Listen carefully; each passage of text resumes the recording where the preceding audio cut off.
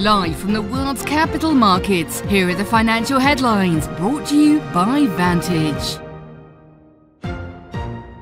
Hello and welcome to Tuesday's Daily Financial Digest.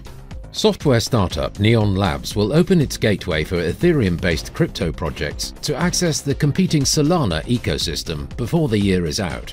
Neon Labs will launch its Ethereum virtual machine for Solana on December the 12th, CEO Marina Guriyeva said. An oil tanker hauling a cargo of Russian crude has been sitting off the coast of the United Arab Emirates for 3 days, raising the prospect that the Gulf state might become a customer for Moscow.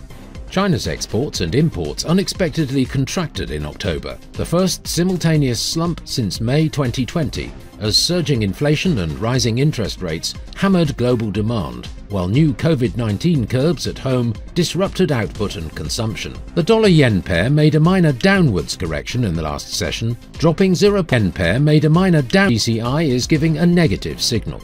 The pound-dollar pair skyrocketed 1.6% in the last session. The MACD is giving. The Bitcoin-dollar pair dove 1.1% in the last session. The MACD is giving a positive signal. The gold got a slight bump of 0.1% against the dollar in the last session. The stochastic indicator is giving a positive signal. Japan's coincident index will be released at 0500 hours GMT. The UK's BRC like-for-like retail sales at 0 hours and 1 minute GMT. The Dutch Consumer Price Index at 0530 GMT.